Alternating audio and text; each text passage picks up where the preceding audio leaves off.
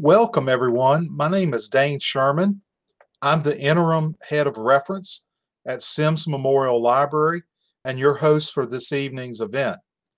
Readings at Sims Library started about 18 years ago as a main event for National Library Week, which celebrates the valuable role of libraries, librarians, and library workers and how they make an influence in the culture and our campus and all of our communities.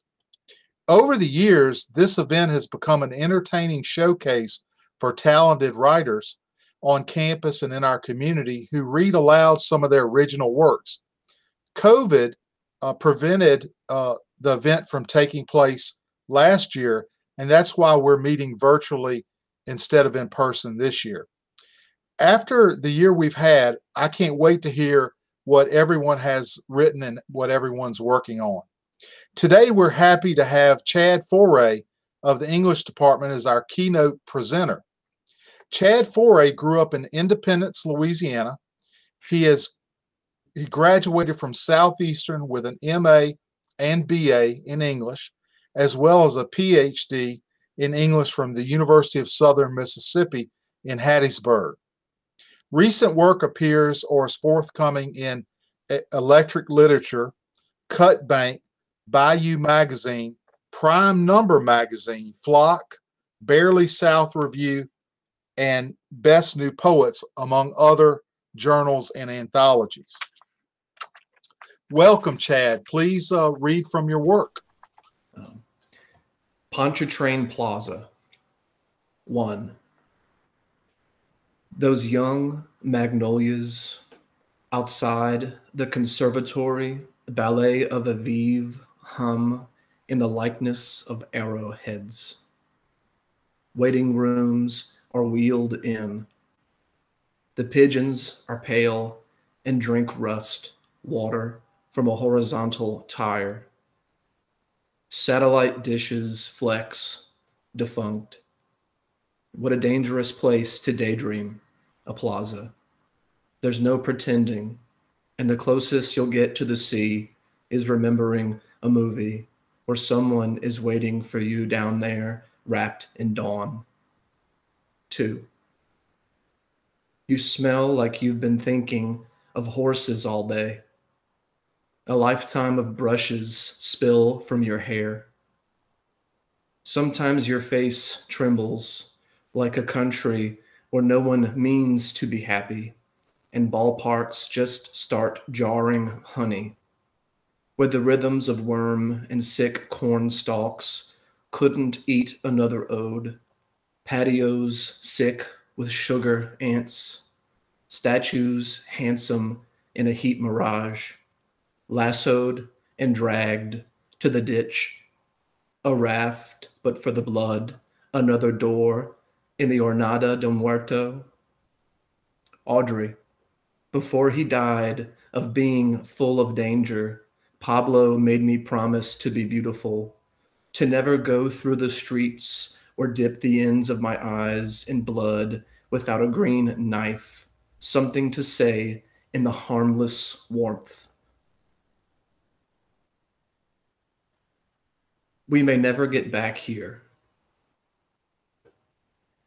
That soft yellow two-story place in the Spanish style was a movie house, remember?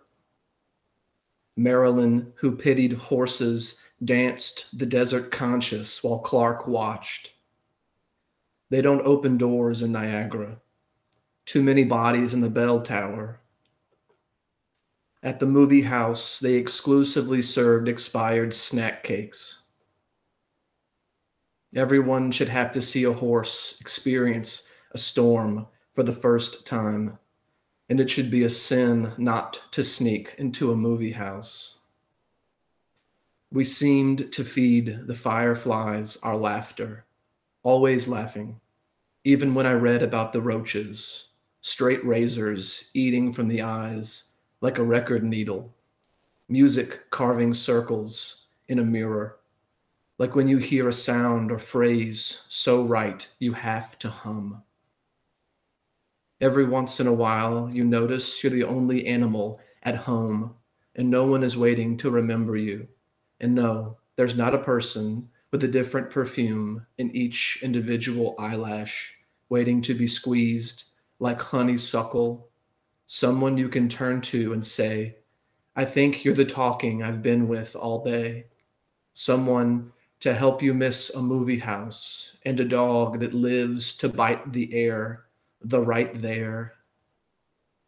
Again, I climbed into a taxi with all your time. The dog you don't even own yet hears your disc slip. Our home is a lilac dropped at the feet like cigars or the afternoon. All those fortresses at the mercy of my breathing. Driving by the movie house can turn you confident enough to make a noise. Regret small things like owning one too many clocks, the trouble of objects that give you no trouble. One day, all at once, your neighbors realize they're old and in the wrong room, and I'll just wish I had been there the night you got your eyes. Who wouldn't want their whole life to be a funeral for a movie house? And who can afford to live in a house with a person no one bothered to name? The mind is a generous butcher. You've forgotten me, like a child spending his entire life in a water tower. At least I was always a laugh. Just one more dance before we fade to vacation footage. Perhaps it's not a sad idea to stay children, a home without money, laughed human. What I mean is many families were moved in this house. That's all. What kind of families? Who cares? I was going underground until I touched you. Now I want to be old and realize the room I'm in is not what I meant. When I watch movies, I often think about the time my teacher hugged his daughter like a haunted rocking chair. Was I watching a soldier disintegrate? Was I a bird crying on pictures of more beautiful birds? I think of how the angel left Mary in Luke, like my grandpa left Nilda with hell on her hands, shrinking in some coffee shop. Stay for the morning, I'd say, my wings a torn movie ticket. You'll like getting born. And this is my last poem. This has everything to do with the Tarantula Nebula. Even here, floating in 30 Dorados, my favorite 8-legged clown face, I'm full of furniture. My wife openly admits she wants to wear me or shrink me down until I can eat crumbs off a coin. If she was on my shoulder, I'd sit just inside the shade, lean forward if she wanted some warmth. I once spun a grape on her nose like a basketball, and gravity just stood up and left. Out here, you don't need laws, just whatever skin you want to celebrate in, a future to feed yourself. Tired angels picture knuckles shaved by candlelight. There's nothing to do in space but think of family. Before my father unicycled, he rose always like crab traps at twilight, just blue king grins, shell heaps. Everyone was young and could disappoint anything. We were playing football on the KC Hall levee when I entered orbit. It was early October. The cold had its claws out. The sun was always in your eyes. It came down exactly like a dry beignet, thumb with a drill wound or a flamingo kettlebell. My dad was in nothing but these puke-colored pants with suspenders hanging down and several giant zippers, the color the sun is when no one is looking, the color also of my mother's eyes, which were also prosthetic. It's her frightening cough, an indescribable smallness, her hands like flowers in an old photograph. She caught everything, even though she shouldn't have been able to. My dad was mostly standing there smoking. I spiked the ball in the dirt when I scored, and to celebrate, I turned into a tornado. Bluish levee birches stayed dead, like a crowd of hands reaching out to a helicopter, or chickens shot into the ground. Beautiful, the flood walls, smooth, like a killer in a movie where everyone is in their underwear and doomed, and chalk lines almost erased. There's something to October with its slow games. In space, there's nothing to do but dream of growing close to someone. You always inflate, fly above a neighborhood, squirming purple yards, like the very bottom of the dream is boiling. You hear some voices chanting, like a whisper in the sky. Chitterlings and satin pie. Chitterlings and satin pie. Thank you.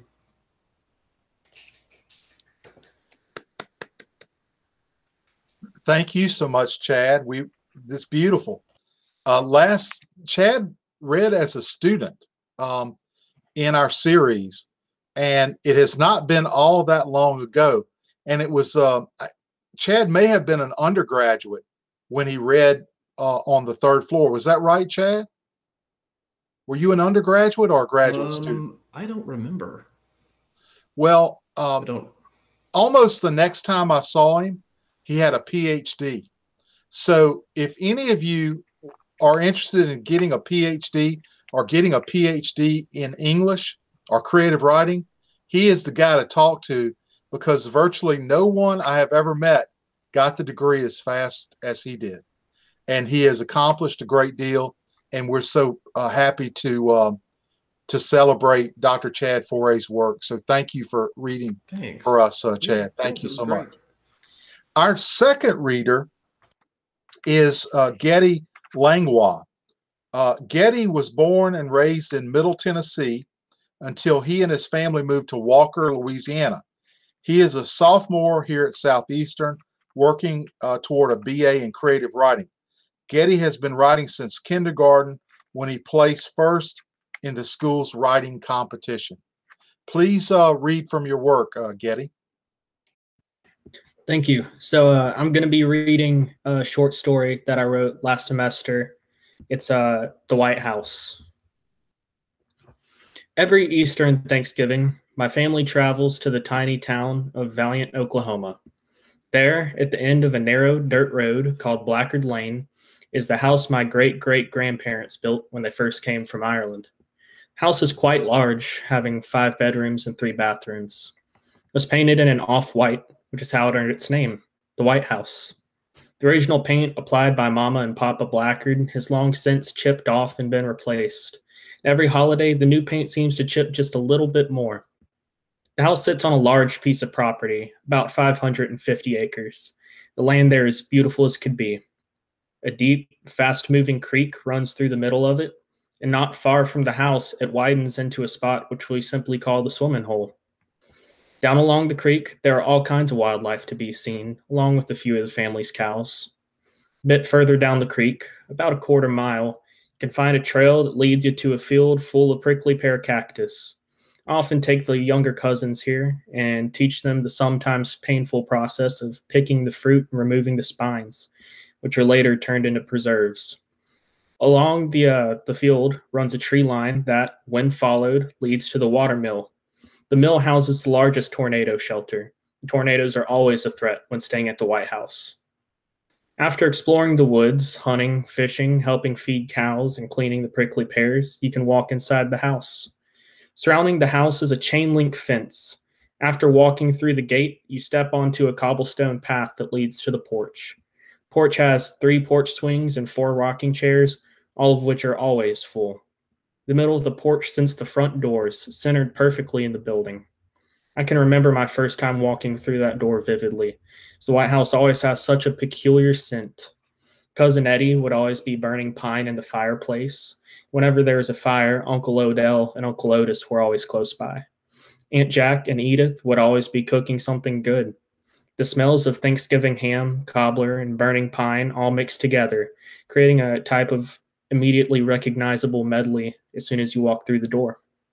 Smells themselves are so delicious that for a moment you can tone out the noise of little cousins yelling, babies crying, and the elderly trying to talk over their own deafness. Last time I went, I was about 12 years old.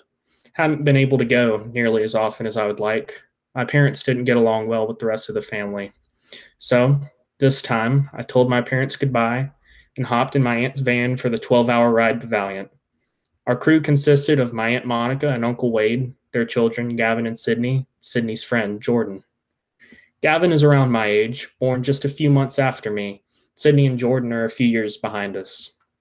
Gavin and I have always been at odds with one another, despite being best friends throughout most of our childhood. Despite this, we were all excited, and we could barely sit still in that cramped little van. For the most part, the ride was relatively peaceful. There was no bickering, arguing, or fighting between siblings or cousins, which was quite a rare event. We stopped for food a few times, and we ended up on Blackard Lane well ahead of schedule. First day at the White House is always the most exhausting. What should we do first? Gavin asked. We narrowed it down to two choices. We could go swimming, or we could go up to the red dirt hill and dig out little caves. There wasn't a unanimous decision, so we decided that it would be best if we did both before supper. We crossed the bridge to the other side of the creek and headed up for the hill. Up on that hill, there was a massive washout that could easily be dug out with sticks and bare hands. We had been at this for quite some time when our Mississippi cousins showed up. Mickey and Travis didn't have the best track record with anyone in the family. This was especially true with Gavin, Sydney, and I. It wasn't long after they arrived that Travis pushed Sydney into the dirt, and of course, she began crying. I've always looked out for Sydney, partially because she's my little cousin, and partly because she was always the nicest to me. So, after the incident, my natural course of action was to confront Travis and hold him accountable for his crime. "Why'd you do that?" I asked. I thought I was big and bad, but I was still just a scrawny 12-year-old boy, and Travis was at least 50 pounds heavier than me and a good half-foot taller. Of course, things got heated, and I ended up landing a good punch right beneath his left eye. Of course, things did not go well for me. Hit me with a quick jab to the gut. I was winded, but I quickly got up. I went for another punch, but I missed and was rewarded with a swift jab to the side of my head. My grandmother showed up to the scene. She said, "So, Geddy, why'd you hit him?" I said, "Because he pushed Sid to the ground and made her cry. She's my cousin." She said, "Well, Geddy, he's your cousin too. And like it or not, you can't get rid of him. Family isn't chosen, it's provided. And even when y'all disagree, you've just got to make the best of it." After this fiasco, I walked down to the bridge and sat there with my feet dangling off the side, just letting my legs swing as though I had no control over them. Sydney and Jordan joined me not too long after, and not a word was said because we all knew what everyone would say anyways. Sydney would have been grateful, Jordan would have said I did the right thing. While the fight wasn't what I would call a pleasurable experience, it wasn't the biggest fight I had been in, nor would it even be the last of the trip. We eventually worked our way down to the creek so Gavin and I could do some fishing, and thankfully, neither Mickey nor Travis were present. Gavin and I both had a rod, and we shared a small tackle box. We fished until we had a few buckets of small bass and brim, and headed back up to the house. It started getting dark by the time we made it back, and Eddie was out playing horseshoes, using nothing but the remaining slivers of sunlight to see. You could always tell when he would make a point because of the distinct metallic ding the horseshoes made when they would hit the stake. We brought the fish up to the porch before running inside to grab our jackets. Cleaning fish had never been such a pleasurable experience. The words of my grandmother kept echoing in my head. Like it or not, you can't get rid of them. Family isn't chosen, it's provided. So, for the first time, I set aside the biases towards my family that my parents had instilled in me. We sat, cleaned fish, laughed, and we were happy. There was no judgment from anyone towards anyone. Mickey and Travis eventually joined us, and we welcomed them with open arms. After all, they were my family too. Apologies were granted to one another, and as we all sat around cleaning fish, I formed a closer bond with these people than I had ever felt with anyone else. When it eventually got too cold to stay outside any longer, we left the unclean fish on the porch in covered buckets to be kept cold by the brisk autumn air. After a quick supper and a long game of dominoes, we were soon off to bed. The trip continued on about like this until the 6th day. We had been away from home for nearly a week, and we were to leave early the following morning. Everyone was busy packing, cooking breakfast, or wrangling children. Tensions in the house were high. Of course, with rising tensions came an inevitable encounter between Gavin and me. We were all on the front porch taking a break from packing when Gavin decided to make a snide comment about my mother. Can't remember exactly what he said. All I remember is how instantly furious I was. I would always defend my mother, just as she would always defend me. I remember her giving him this look, a look that I could never recreate. "Here we go," said Jordan, as she casually took a seat on one of the porch swings. "Remember how I said the scuffle between me and Travis wasn't the worst fight of the trip? This one was the worst of the two. We had our words, and he threw the first punch. His swing landed on my shoulder, and I retaliated with a blow to his side. He swung back at my head and missed, but he swung again, hitting me on my nose. All I could feel was a burn, and then I could smell the smell of blood, almost like how your hands smell after fumbling through a pocket full of change. I felt the warmth of the blood start to run down my face, and all of a sudden those words came back to me. Like it or not, you can't get rid of them. So instead of punching back, I just tried to wrestle him to the ground. He tried to buck me off like a raging bull, and the last thing I remember is falling off the porch. I woke up not too long after, and Gavin was looking down at me crying these huge alligator tears. I thought I killed him. Oh my God, I thought he was dead. He was hysterical, and all I could do was look at him and laugh. After the family veterinarian checked me out, both Gavin and I were given a stern talking to. We then walked down to the creek and sat on that old wooden bridge, talking for hours. At some point, I flashed a good smile. "Oh my God," Gavin said. I said, "What?" "Your tooth. What about it?" He said, "I think I broke it when I knocked you off the porch." We stared at each other for a few seconds and then began to laugh. It wasn't worth spending the last day at the White House mad. I wanted to spend the rest of the day simply taking in the scenery. The bare oak and maple trees swayed lightly in the breeze, almost as if the smallest branches were skating on air. As I stood on top of the highest hill, I could see the smaller hills running off into the distance. The cattle pasture was covered in bright green ryegrass, and the blades swayed to the wind. The air there is always fresh and clean, so clean that it feels like your lungs are drying out if you breathe in too much at once. I sat down on an old oak stump and looked around, taking in everything I saw before me. It wasn't until I looked back at the glowing windows of the White House that I realized how late it was getting. So I threw on my jacket, ran back towards the house, made it just in time for supper. At the end of the day, everything was all right. Despite a terrible start, the day finished with good food, good conversation, and good family. We left early the next morning, just as the sun was coming up. We all piled into the minivan and waved our goodbyes through the rear window. As I looked back, the White House was shrinking in the distance as those words entered my mind one last time. Like it or not, you can't get rid of them. Family isn't chosen, it's provided. And even when y'all disagree, you've just got to make the best of it. This thought stayed in my mind until the White House was no longer a house, but just a white speck in the distance.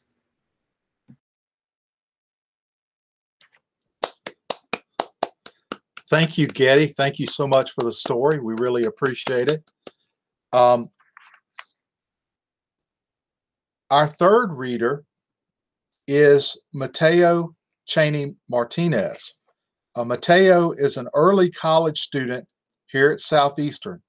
Though born in Seattle, Washington, he has lived in Mandeville, Louisiana, for the past 7 years. After graduating from high school this May, Mateo aspires to earn a BA and MBA at the University of Alabama.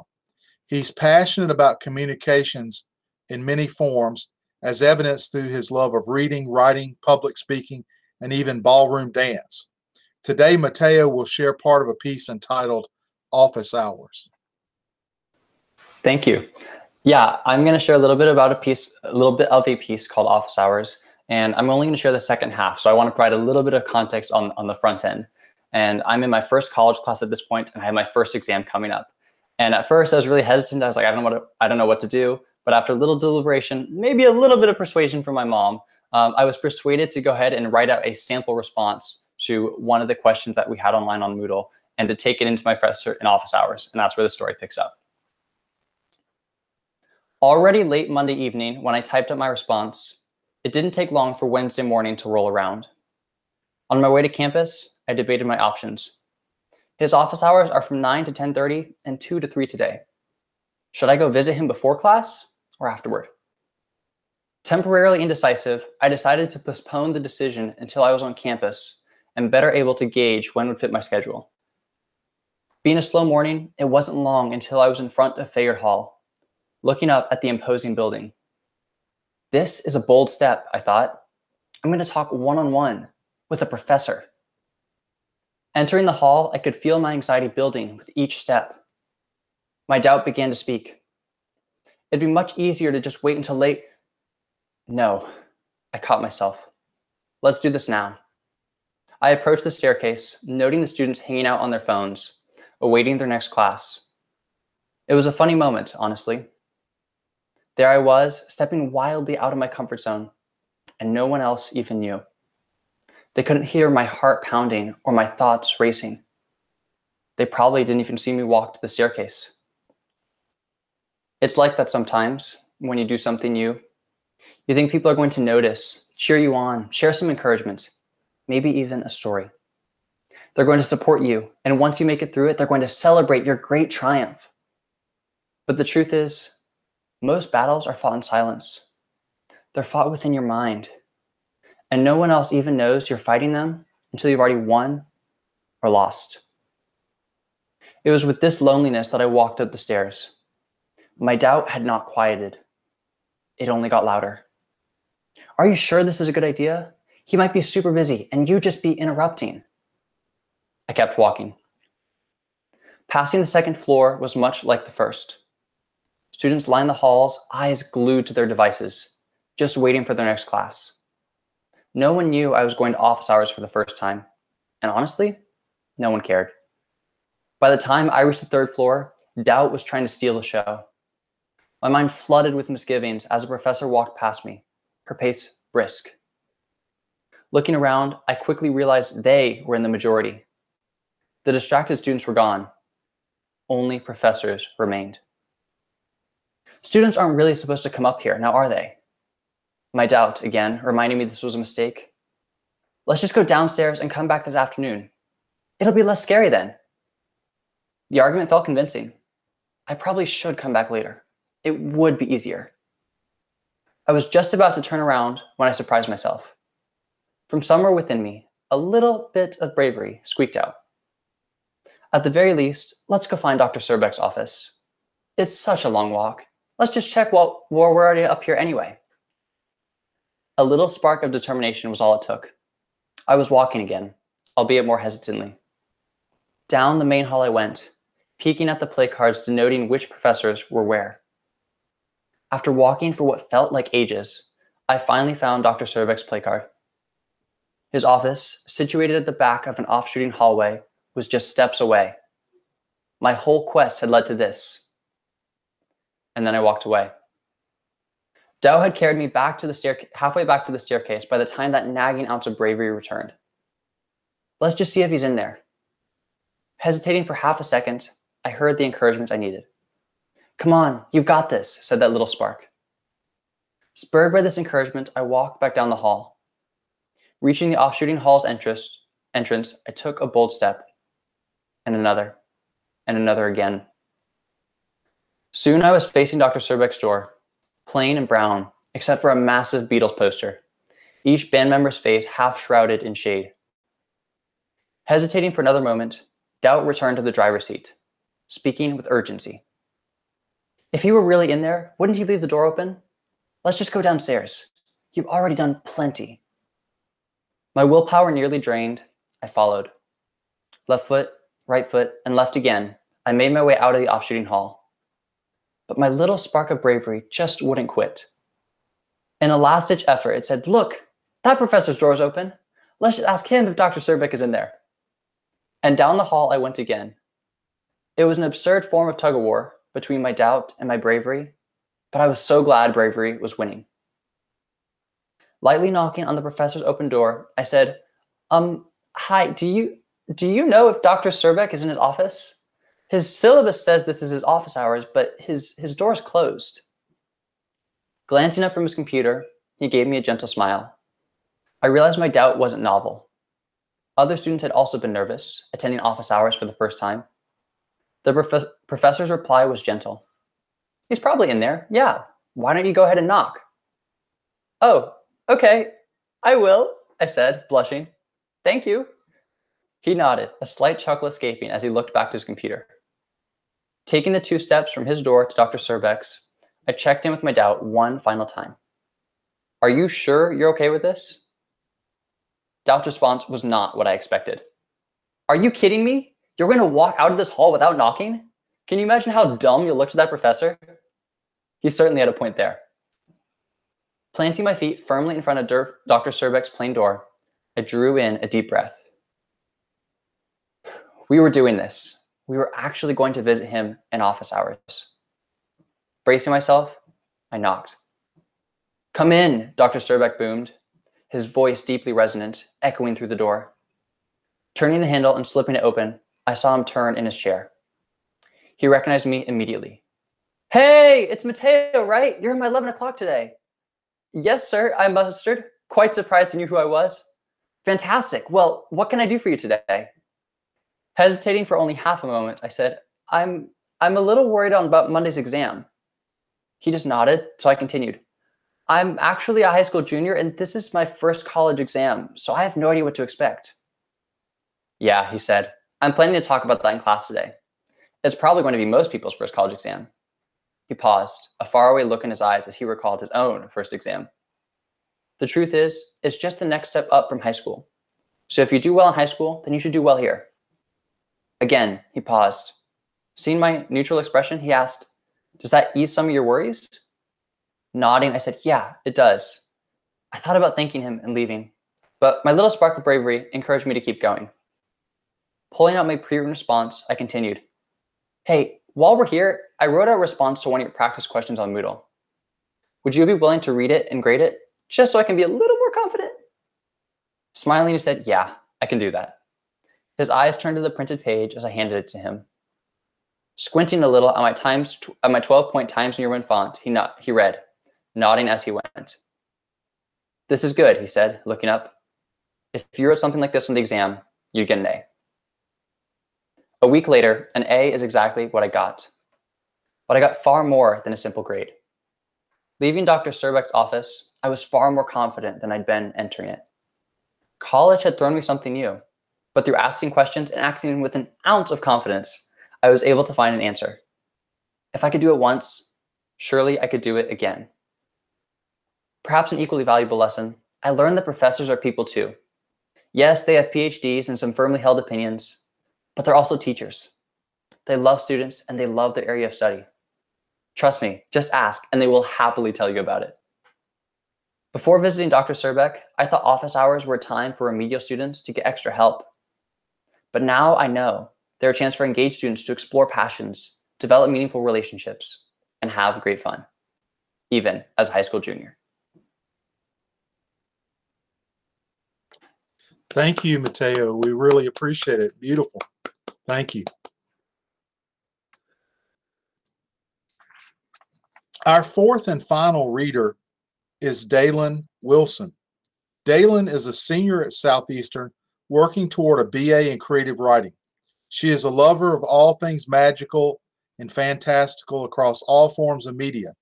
And after completing her undergraduate degree, she plans to go to graduate school in pursuit of a master's degree in English. What she'll do with that degree, she doesn't know, so please don't ask. So, Dalyn, please read from your work. Hi, everybody. Today I'm going to read two of my short stories. They are fairy tales. The first of them is called La Jardinière et les Fleurs. Not so long ago, In a land not so very different from our own, there lived a girl who could speak with the flowers. She was the sole caretaker of the Queen's Jardin, and the vast sea of brightly colored blossoms that grew there flourished under her gentle guidance. In the garden, there grew every variety of flower known to man: white lilies, red roses, fields upon fields of brilliant purple lavender. One could spend a lifetime walking its paths to view and name them, and many did. Their queen was a fair queen, and all were welcome. The girl had begun tending to the flowers as soon as she was able to walk, as had her mère and her grand-mère, and all of the women who came before her. The women in her family had been blessed, it was said, with la langue de fleur many centuries ago, and each of them had possessed it ever since. And so it was that each day, the girl would emerge from her cottage in the middle of the lilies, dress, and begin her duties in the garden. She saw the company of no one save for her flowers, and even as they grew older, as she grew older and came of age to marry, her gaze never lingered on even the most handsome of the many jeunes hommes who walked the paths of the garden from dawn to dusk, hoping to catch her eye. One day, the queen summoned the girl to the throne room. There she found both the queen and a young man who looked to be just a little older than she. The queen introduced him as the apothecary from the neighboring queendom and announced that the two of them would be wed. The apothecary, she explained, was capable of producing medicine from some of the rare flowers hidden inside the garden, medicine that their kingdom was sorely in need of, queendom. In return for his aid, he asked only the hand of la belle jardinière. The young apothecary, through all of this, was silent, and the girl found herself wary of him. His skin reminded her of Lily of the Valley, and his eyes were like two dark berries, the fruit of nightshade. He smiled at her, but his smile did nothing to dampen her growing sense of unease, and so she refused to marry him. The fair queen decided that rather than punish the girl for her disobedience, she would simply give her the remaining of the day to think on it. Thus, the girl returned to her garden and the apothecary to his village. That night, the girl prepared herself a cup of tea and left it on the windowsill to steep while she bathed. When she returned from her bath, she heard an urgent whisper from the lilies. "Do not drink," they warned her, "for he seeks to control you. He hath come in your absence and added potion to your cup." Hearing this, the girl placed the cup carefully inside a cupboard and went to sleep. The next day, the fair queen summoned her once more and commanded her to wed the young apothecary. Still she refused, and so the fair queen decided to grant her a second day of reflection. The girl returned to her garden, finished her tasks for the day, and retired to her cottage to draw herself a bath. As the water ran, she left again to gather a few herbs with which to perfume her hair. When she entered the cottage once more, she heard the urgent whispers of the lilies. "Do not bathe," they warned her, "for he seeks to weaken you. He hath come in your absence and added sickness to your bath." Hearing this, the girl retrieved a small jar from her cupboard and took with it a little of the poisoned water. This she placed in the cupboard next to the tea, drew a fresh bath, and went to sleep. The next day, the fair queen summoned the girl to the throne room once more, and once again declared that she would marry the apothecary. Still, the girl refused, and so the queen decided to grant her one more day to change her mind. The girl returned to the garden, cared for the flowers, and went inside to her evening meal. She was greeted upon entry by the whispers of the lilies. "Do not eat," they warned her, "for he seeks to kill you. He hath come in your absence and added poison to your food." Hearing this, the girl put a little of the bread from the meal into the cupboard and went to bed without supper. The next day, she was summoned to the throne room once more. "This is your final warning," the queen said to her. "You must marry the apothecary today, or I shall be forced to punish you for your disobedience." "I will marry him," the girl replied, "but first, I would like a feast." The queen agreed, and a grand festin was prepared for her and the apothecary, with the queen to sit in as chaperone. Though there were servants enough to prepare the food, the girl insisted on preparing the meal for her future Melfi herself. First, she set before him a bowl of water with which to cleanse his hands. "Bathe," she instructed him, waiting by his side. "You must cleanse your hands before the meal." He did as she said, and upon dipping his fingers into the water, he grew faint and breathless. The girl returned again with a silver goblet, filled to the brim with dark liquid. "Drink," she instructed him, waiting by his side. "You must whet your appetite before the meal." Finding himself both unwilling and unable to take the goblet, the apothecary sat motionless. The girl took the goblet and pressed it to his lips. Too weak to resist, he swallowed the dark liquid and found it to be tea. As soon as the first droplet landed on his tongue, his eyes grew blank. The girl set down the goblet and turned to the queen. "Your Highness, these past 3 nights, this man has sought to do me harm. He slipped potion into my tea so that he might control me, added sickness to my bath so that he might weaken me, and added poison to my bread so that he might kill me." "Is this true?" the queen asked of the young man, but he stared ahead, silent. The girl instructed him to speak and to tell the truth. Under the girl's control now, thanks to the potion, he nodded and admitted that what she had said was true. The fair queen frowned and stood. Then I shall not permit you to marry her, and you shall be punished for your wrongdoings. The girl smiled, and producing a piece of the bread from the night before, asked the queen if she might decide his punishment. The queen agreed, and she placed it before the apothecary. Eat, she instructed him, standing by his side. You must taste the fruits of your own dark labors. Unable to resist her, the young man ate. Not more than a morsel of the bread had passed his lips when he began to gag, and soon after fell motionless against the back of the chair, black eyes staring up at the ceiling. He was dead. The girl's cunning and heroic actions had saved the queendom from being exposed to the evils of the wicked apothecary, and so the queen threw a grand feast and a ball in her honor. All the eligible men of the kingdom attended, and all of them longed for a dance with her, but she danced with no one. When la fête at last came to an end, the queen asked her what she would like as the reward for her bravery. The girl responded that she wished to be allowed to remain unmarried and tend to the garden for the rest of her days. The queen agreed, and La Jardinière et les Fleurs lived happily ever after. The end. And then my other story is called The Siren and the Harpist, or The Story of the Orphan Girl.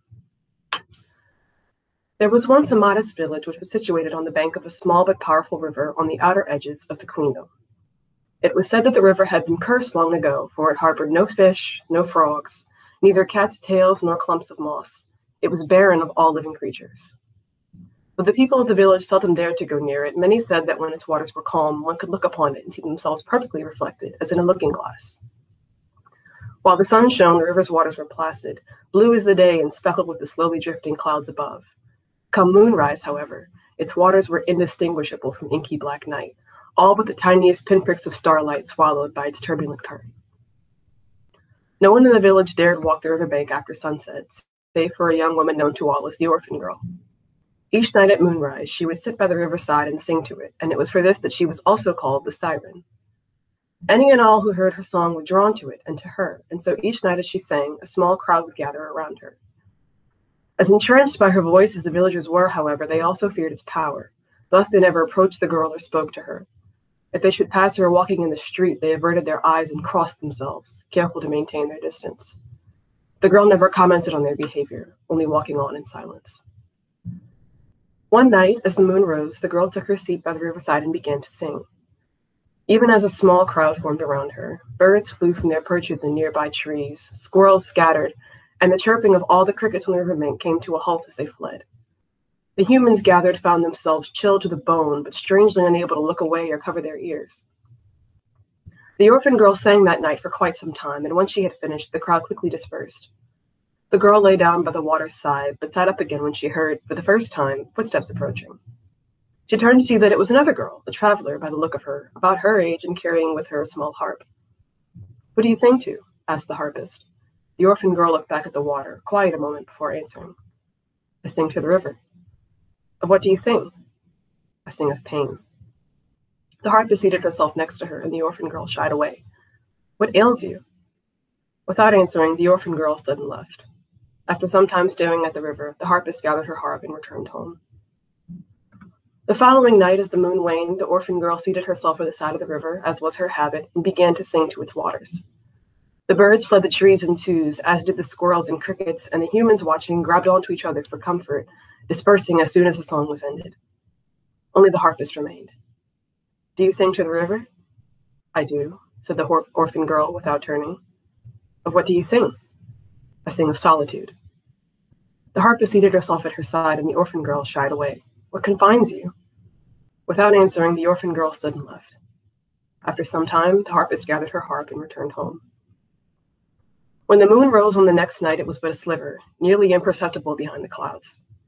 The siren took up her place at the riverside, singing that night a ballad so deep and sorrowful that the birds felt the weight of it on their wings and thus were flightless, and the squirrels and crickets felt their tails grow heavy and hopped about the grass no longer.